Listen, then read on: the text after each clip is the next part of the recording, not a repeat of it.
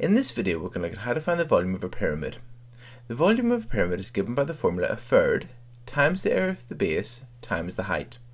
And that's sometimes given as a third AH, where A is the area of the base and H is the height or perpendicular height.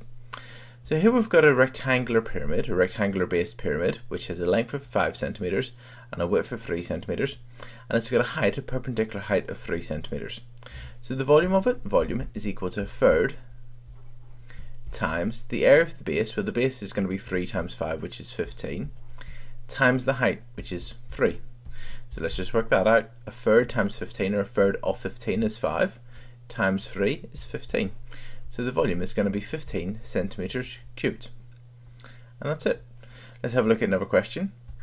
Okay, this time we've been given a question where it says the square base pyramid has a volume of 216 centimeters cubed.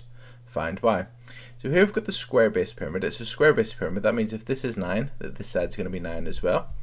And we've got the height, perpendicular height, or the height of y.